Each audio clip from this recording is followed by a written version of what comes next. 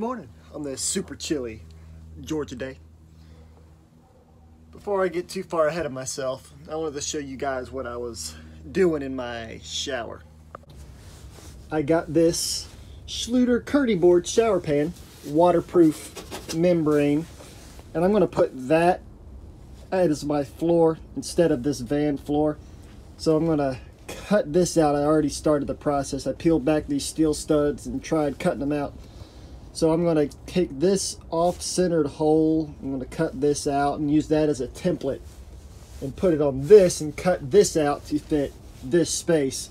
And this is a way better waterproofing system because I'll take that drain, put it in here, and then kind of sandwich it in there with this.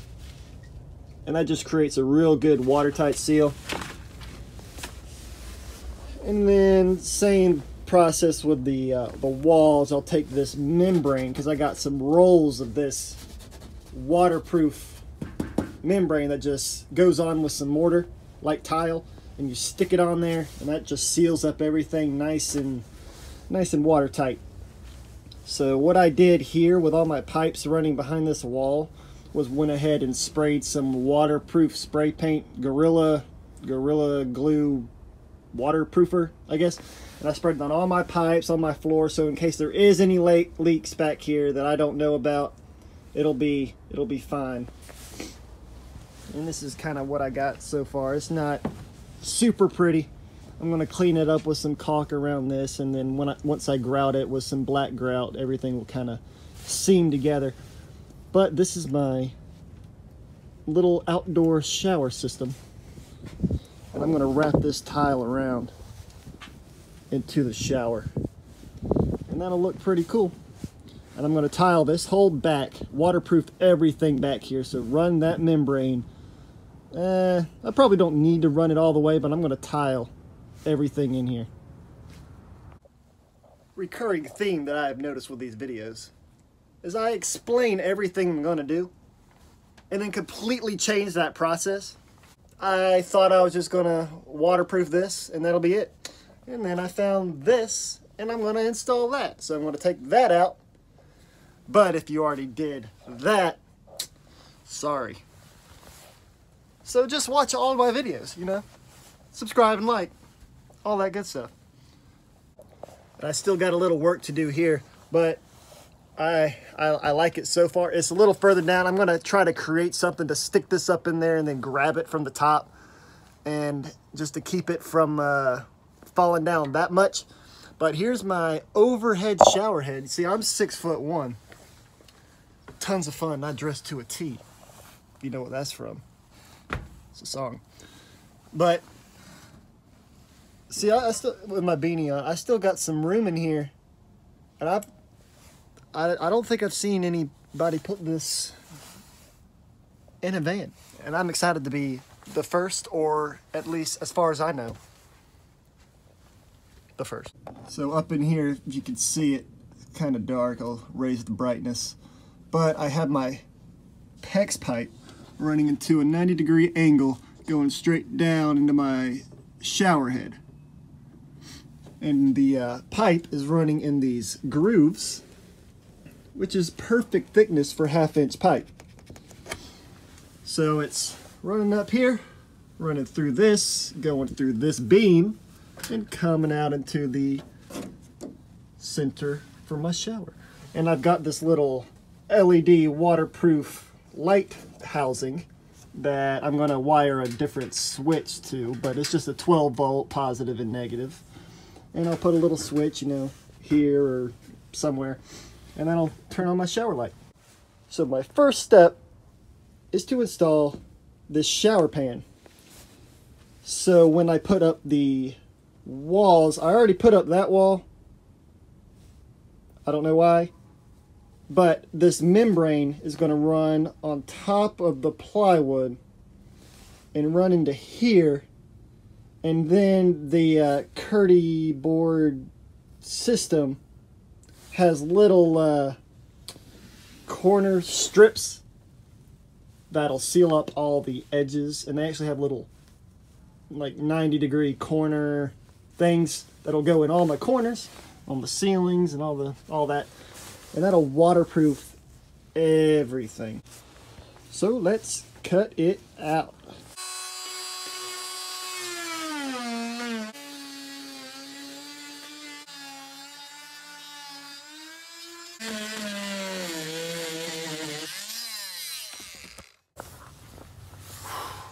Man, that took a long time. Word of advice: cut your floor out before you do everything else. Anyway, I got it. Now I got my template.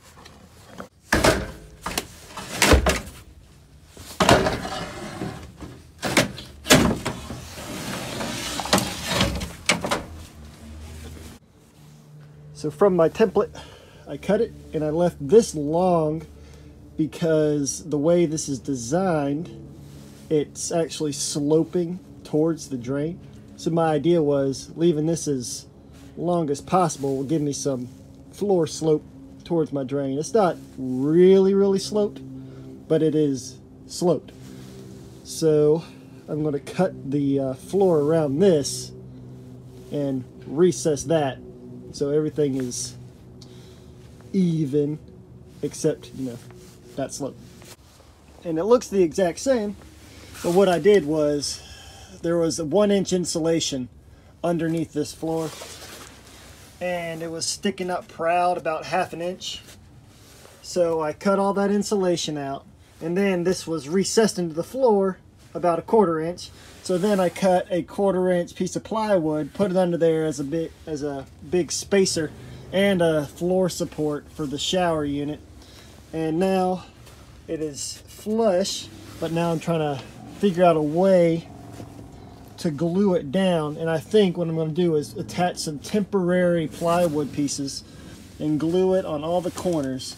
Push down the plywood, screw it to the plywood in the back on the sides, and that'll get all my sides. And then I'm just going to put some weight down on the middle of it, and then I'll attach a strip somewhere, somehow like that, I guess, and just screw down these corners. And then when I undo the screw, all the glue will be dry and that'll stick this down.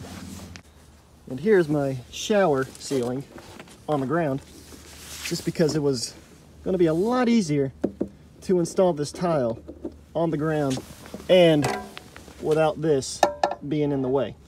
And I didn't complete that little bit of tile because when this is on there, you're not going to be able to tell. So what I did on the back to keep the shower inlet, I guess, on there is attached a little hose clamp. So now it's going to be super tight to the ceiling and it's not going to drop down like it was doing. And I didn't tile the rest of it. I'm going to have to do that upside down because I had to attach it with these screws to my actual ceiling.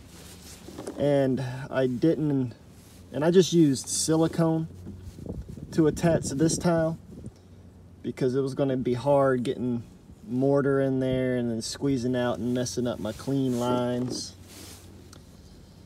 So now I'm going to permanently install my ceiling. Actually, I think I'm going to grout this before I put my shower back on it. So I'm going to tape up my LED strips and just get this finished to then install it. I just mixed up a little grout, a little charcoal color. You don't want it too runny. This is borderline a little too runny, but you want to trowel it in, then use a float, a grout float, and push it into all the little joints. And then once that's pushed in there, you get a sponge, damp sponge, with a clean bucket of water that I do not have yet. And you wipe all the grout away and wait a little bit, and the grout will dry. The grout will dry. Then you wipe it again, and you just keep doing that process until it's all clean. And it might freak you out a little bit when you're doing it, but just keep pushing it into all the little joints, making sure it's nice and clean. And then when you got some excess, just peel it away, slowly revealing what is left.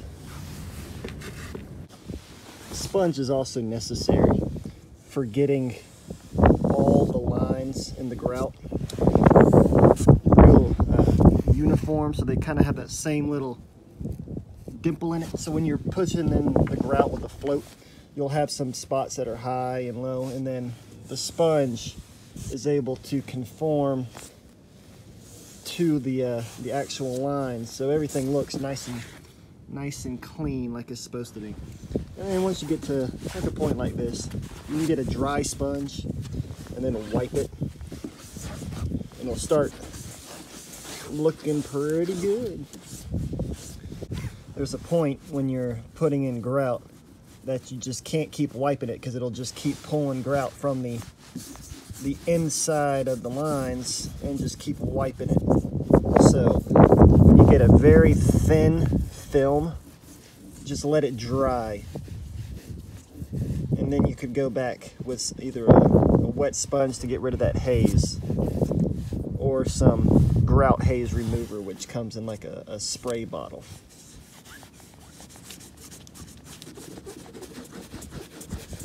But anyway, that's how you tile something.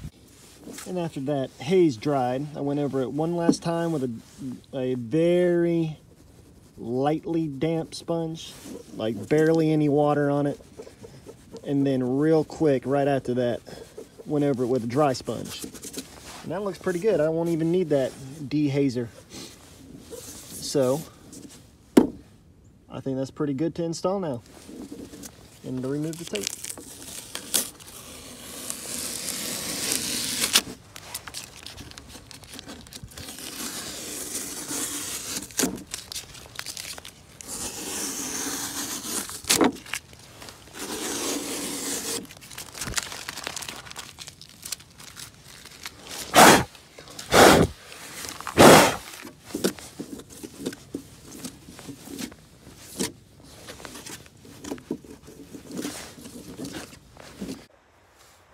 And there it is, installed.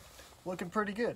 Now I'm going to do my walls. I had to put my ceiling in first, so my walls will butt up to it, and the walls will kind of act as another holding point. And I know a lot of people scribe their walls with like cardboard, or they just cut a big sheet of plywood and then slowly chip away at it. But I thought I'd show you a different technique. I cut some really thin strips out of plywood and just tacked them together to fit this shape. And I used a little pin nailer, and if you don't have a pin nailer, you can use some hot glue, and I guess some even tape would work. But now I'm going to take this out, place it on my plywood, and cut it out.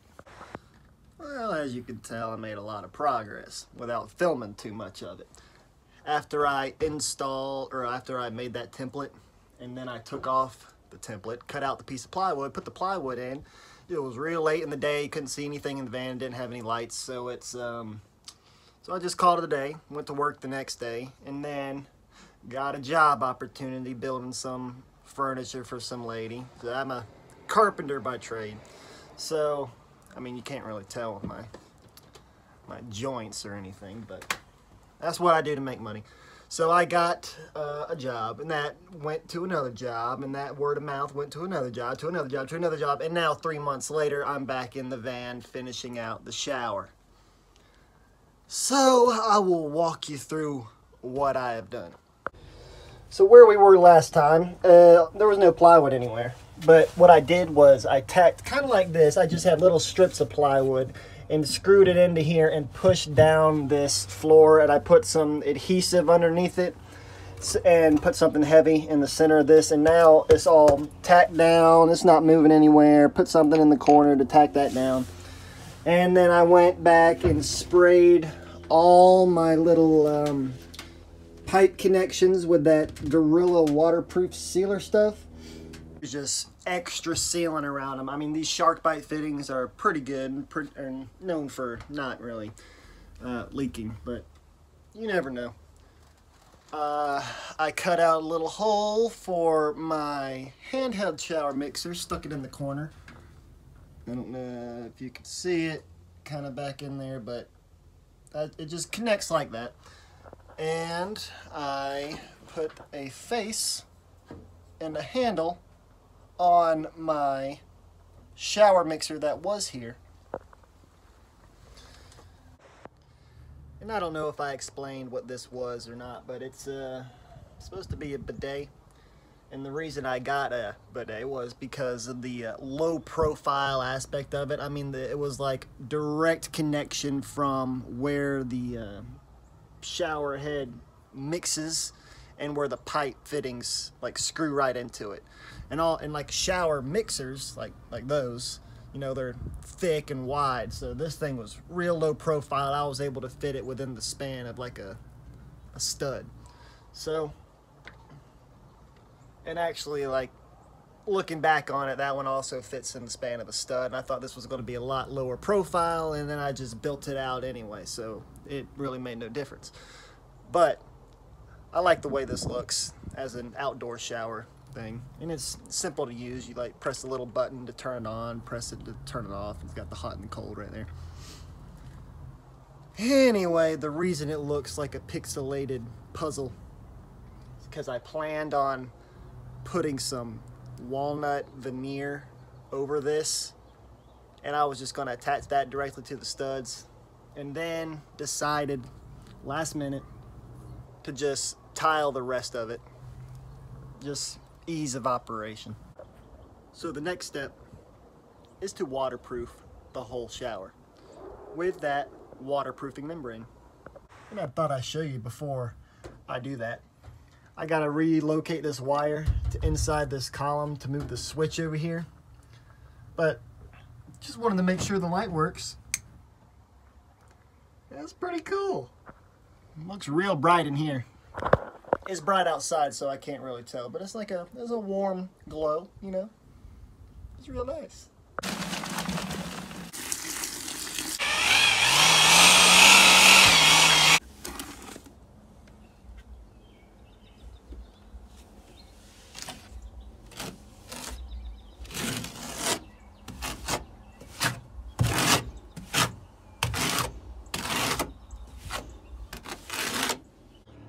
As I'm laying this membrane, this is the mortar. I got a 3/16 inch trowel for a V-notch trowel. And I'm only doing a couple feet at a time, so in case, because if I did the whole thing, some parts of it would be dry. So I'm only doing it a couple feet at a time, rolling it up like this, sticking it down. And then I'm going to take the flat edge of the trowel and push out all the mortar underneath it and knock down all the grooves in it to get it flat to the surface. And you should pull it back every now and then to make sure you're getting good coverage, that it's covering evenly and nicely so it all sticks down pretty good. And then I notice when I just rub my hand over it, you can kind of feel in some places where the grooves are still feelable, I guess. You can still feel the grooves in there, and then just push them down with the flat edge of the trowel. All right, my first wall is waterproofed. I think it's pretty nice. I just rolled it over this edge so the corners are all sealed up. Moving on. And that's done. Real quick for you guys. Don't mind on the little splotches. That's just me pushing it out with my little trowel, and it's getting a little bit of grout, but I just wipe it off so everything's real smooth. It just stained it a little bit. This is going to be the probably trickiest wall. Got to go around my little mixer thing in my shower head. This thing is on there with the pipe on there, and I can't get it off, so I'm gonna have to go around that.